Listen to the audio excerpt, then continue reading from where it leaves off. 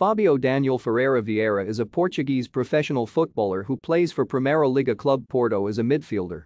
Pending agreement of personal terms, he is expected to join Premier League club Arsenal on 1 July 2022.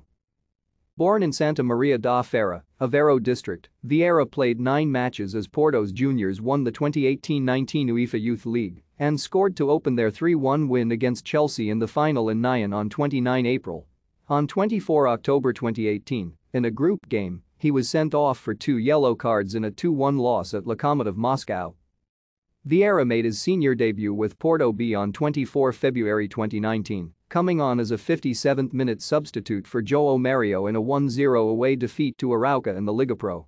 6 months and a day later, he scored for the first time with a penalty in a 3-1 away victory over Farense.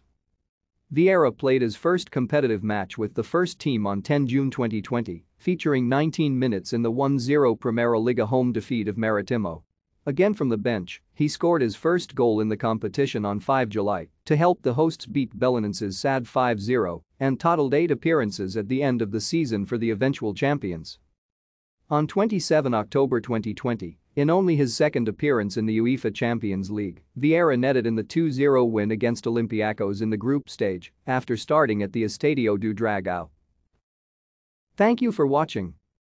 Like and subscribe if you would like to view more of our videos. Have a nice day.